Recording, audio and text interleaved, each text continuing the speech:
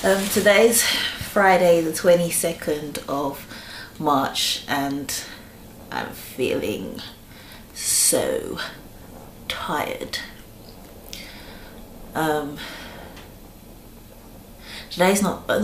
This week's not been a good week because basically ARGC put me on the provisional list for an IVIG on Monday. I can't remember what IVIG stands for, but I don't know if I've told you before, but they put like, I don't even know what it is, plasma or things like antibody things into your bloodstream to help produce your natural killer cells, because supposedly if your natural killer cells are too high, your cytokines are too high, then they could then attack your baby because they think that it's a foreign body. So they said that I had to go in for bloods on Monday morning, and then I was down for a provisional IVIG. Now when you have two things in one day, you're supposed to stay within 30 minutes of there, but the fact is there's nothing to do around there, and I don't know what they expect me to be doing, just sitting down in a waiting room for hours and hours and hours and hours and hours, because both Monday and Tuesday, because I didn't have it on Monday in the end, they told me I was on the provisional list again on Wednesday. Both Monday and Tuesday they didn't call until later in the day, and they said that I didn't need to come in. And when I say late in the day, I'm talking like 1:30, or after, sorry, 1:30. Bearing in mind that I go and get my bloods done between 7:30 and 8 o'clock in the morning. So usually by 8 o'clock I'm done. So they want me to hang around for hours. And when it's like that, I can't go back to work, because if they call I need to get down there. So I did go to my mother-in-law's, and technically it should take about 45 minutes from her house. And I was trying to do like schoolwork and plan lessons, but I managed to write like my school reports, but I couldn't really concentrate to like plan proper lessons, and I was just so tired, waking up at stupid o'clock to get down to Wimpole Street. If you live in London, that's Harley Street. I get off at Regent's Park for like London Zoo. So yeah, and then so I had to wake up at stupid o'clock on Tuesday. Then they said I needed bloods on Wednesday, and they said definitely have the IVIG on Wednesday. So again, stupid o'clock on Wednesday. And then I had to call them again because they didn't call me, and then I was like, okay, we'll call you back. Call me back, and they were like, yeah, you're gonna have your IVIGs. How long is it gonna take you to get here? So I was like, 45 minutes. So I think it took actually an hour, because I was cheeky and I went to Subway because I was hungry. So I got there and they were like, oh well, we're starting your IVIG late because we didn't realise that you were going to be so far away. And I was like, excuse me? And it's not like they were saying it like they were uppity. I was thinking, I've been waiting around for 2 days for you to call me, and you're telling me that I'm like a bit late. But they did it, and in the end I didn't get out of that place until 7 o'clock.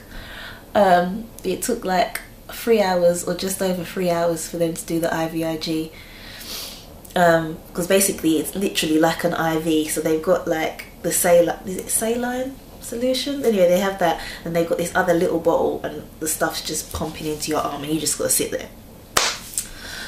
So did that, and then they said I had to come back for bloods again on Thursday. And by the time I got out of there on Wednesday, obviously I didn't get home until after 8 o'clock. I had no lessons planned for the next day, nothing. And I was exhausted. Like, I was so tired, I just wanted to cry. I just literally wanted to just crawl under a rock and disappear. So I told work that I wasn't coming in, so I went for the bloods on Thursday, came back, and my intention was to just sleep and probably wake up at maybe about 4 o'clock or something to do my lessons for the Friday. And that was yesterday. Yesterday we had deadlines for reports and putting data in for my students, and it needed to be done before the end of the school day. So I woke up at like, I think 2 o'clock. Bearing in mind I didn't actually go to sleep till probably like 11, because when I come in I have something to eat and everything. So I slept for a bit, done that, then I planned my lessons. But I am so tired. Okay, so yeah, and then I've got tomorrow I've got to go for bloods again. So in terms of this bloods, they're checking if my HCG is rising. Your HCG level is the hormone that's being released by the baby by the fact that you're pregnant, I believe. It's supposed to increase by 60% every 48 hours. Mine's been going up, so that's cool. But I'm having to take progesterone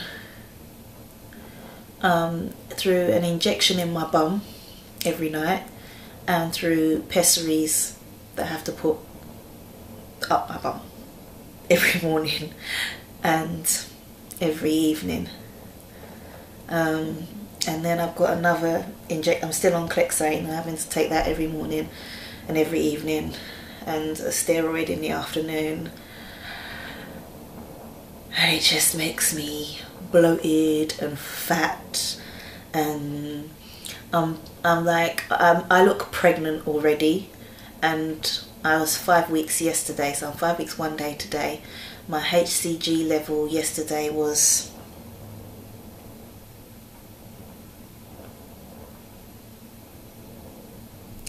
over 5,800 anyway, and I think the average for week 5 is 4,000 and something, so that's cool. I'm really hoping that there are 2 babies, and I'm really hoping that I get a scan next week. They haven't mentioned anything about a scan.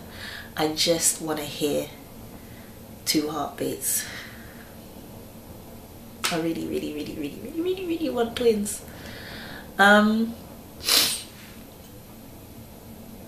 It's quite therapeutic doing these videos because I haven't really got anyone to talk to. I know I'm talking to myself, but at least I'm airing stuff that's on my mind.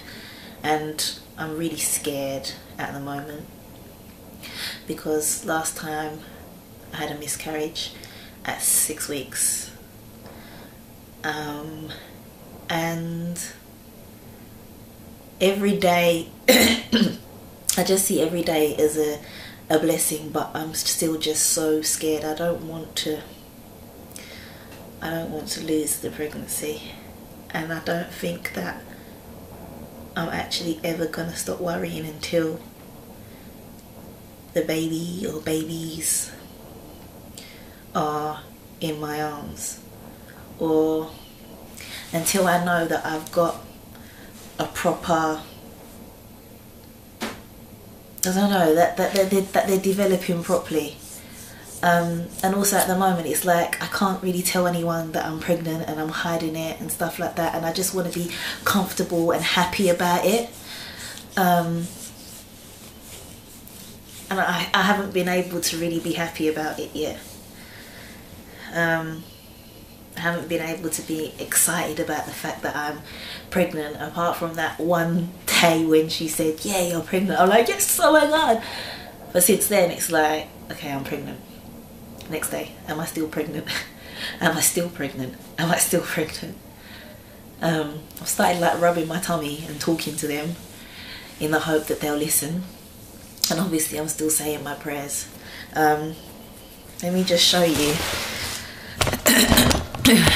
what's going on with my tummy. So let me move it out a little bit more. Okay, that's better. So let me just lift up this cardigan. I don't want to take it off. My house is kind of cold. So I don't actually, right, that's me holding it in. And that's where my belly is there. Yeah, that's me holding it in, and that's it out. So I already look like 3 months pregnant, and my ass is just, it's humongous. It is really humongous. Both my mum and a colleague at work have said that I'm carrying it in my bum.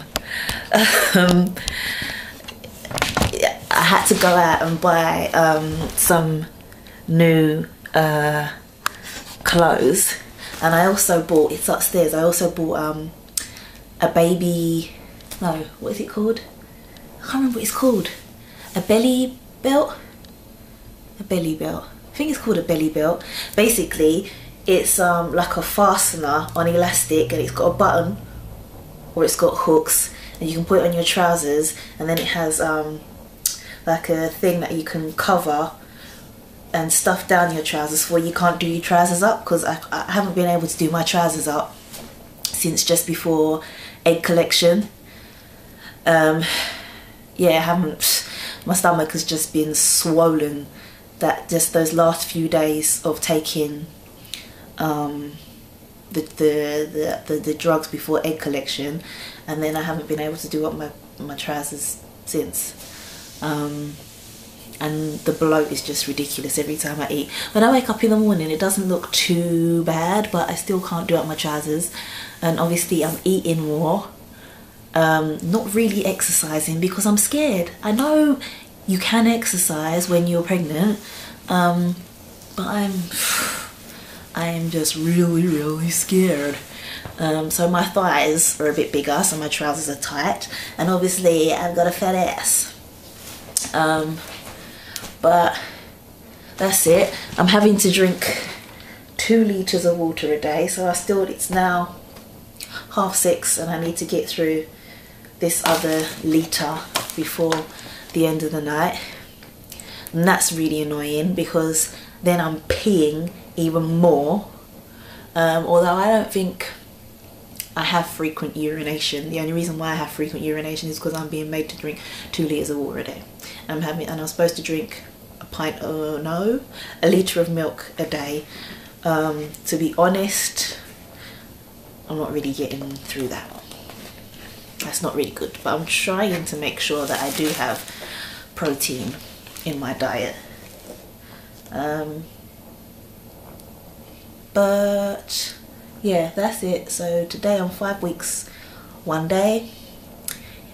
Here's hoping that tomorrow my HCG is in the tens of thousands, because yeah, it might be in the tens of thousands, because yesterday it was 5,000, over 5,800, and the day before that it was just over 5,000. So if it's doubled, then it should be maybe it might be 9,000, 10,000. I think that's it.